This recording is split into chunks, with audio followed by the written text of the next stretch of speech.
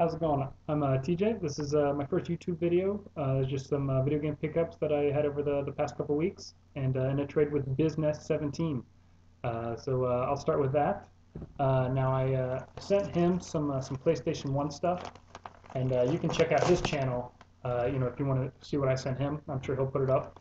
But what I got is, if I can open it, is Final Fantasy 9. I have 7 and 8, so I don't know why I was missing this one, but I was, so it was great to finally get this. And just because Justin's a cool dude, he also sent with it Legend of Legaia and Alundra 2. Two RPG. I like collecting RPGs. I didn't have either of these, so I don't need the box stuff, so it's just great to have them. So just an awesome trade with him. I appreciate it. Next, I'll move on to just some games I've picked up. The first one is from the flea market that here we have in town. It is Legend of Zelda: A Link to the Past. It's a game that I've been missing out of my collection, and it's just always usually pretty expensive, $30. But I found it for 15, so like I said, great price, and I'm glad to finally have that. Really, the only game I really want to have is Super Metroid. But again, that one's a a $40, $50 game, and so I'm just not willing to spend that yet. But next we've got Shadow of Destiny. I don't know if it's good or not. I found it at a pawn store for like $2. It looked interesting, so if anyone knows anything about it, let me know. Like I said, it looked good. I guess it's about a dude who's solving his own murder, so it sounded interesting. So next is from a garage sale. This is Wii Play for the Wii. I just never had it yet. It was $2. I think it originally came with a controller, but by this point I've got 4 controllers, 4 nunchucks, so I didn't need any of that. So $2 for it, just good to have. Next is Super Paper Mario for the Wii. I found this at a pawn store. I believe it was $7, which I thought was a great price for any Mario game. So that was cool to have. I haven't played any of the Paper Mario games, but I've heard they're real good. So just a good find to have in the collection now. Lastly, for the Wii is Tale of Symphonia. Unfortunately, I got this at GameStop, so I paid GameStop retail, so it was $20. I like RPGs, and I wasn't sure, how many RPGs or if they're any good that are on the Wii.